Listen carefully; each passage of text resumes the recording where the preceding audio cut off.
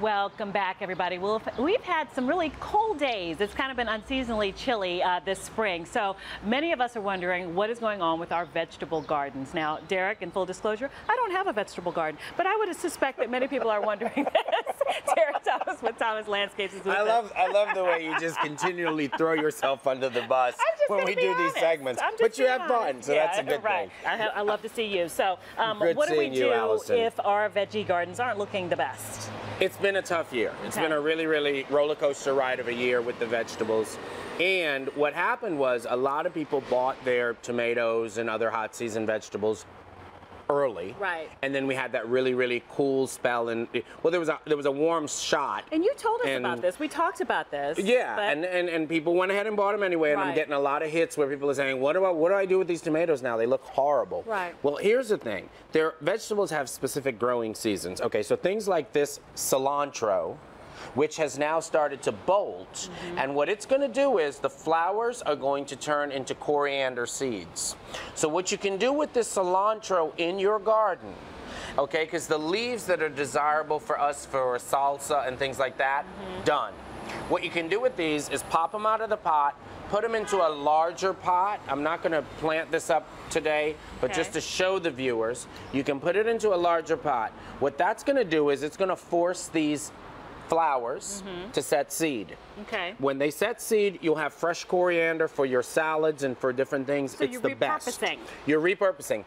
Buy cilantro seeds now, because they won't be available in September, and plant them in your garden in September. Great tip. Okay. Lettuces. They're done.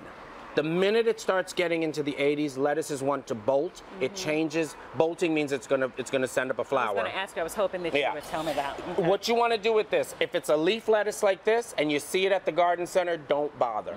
Okay. What you do want to do though, plants like this head lettuce, even though it's going to be a miniature iceberg, it will still make the lettuce in your garden. And romaine. Go ahead and get it. A lot of times you'll get it at a discount this time of the season. Get it at that discount, plant it out, but be ready to harvest it in about a week or two. Okay, so now, watch it, yeah. Squash, the one thing that everybody does with squash, they will buy one squash plant because they think it gets so big and so out of control. If you don't have space in your garden for squash, don't plant it, because you have to plant squash in a grouping. They cross-pollinate, and so the pollen from here will make the squash on this plant. If you only have one squash plant, you will never have squash. Right. Okay? Very lonely squash. You'll have lonely squash. Yeah. Now, the one thing that I do want to do, tomatoes. So everyone has sent me questions about a tomato. If your tomato plant looks like this, guys, here's what you do. Tomatoes are pretty good. You want to break this up.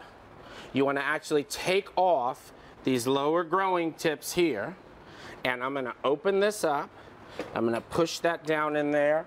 We're going to get this all potted up nice and high, because tomatoes are one of the plants that you can go ahead and do that. Take off all of these leaves. The little dead ones? The dead ones, yeah. Remove the dead leaves.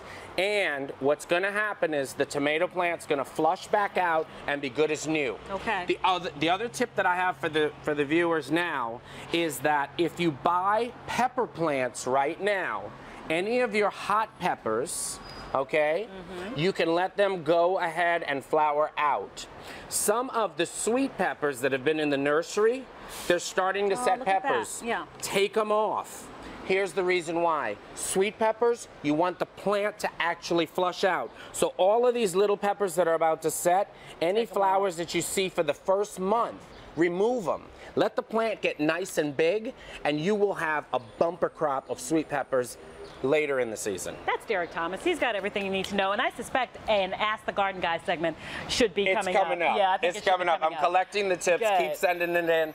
Keep following me on Twitter @ThomasGardenGuy, and thanks for all the great ideas. All right, Derek, thank you for being here as always. Holly, over to you.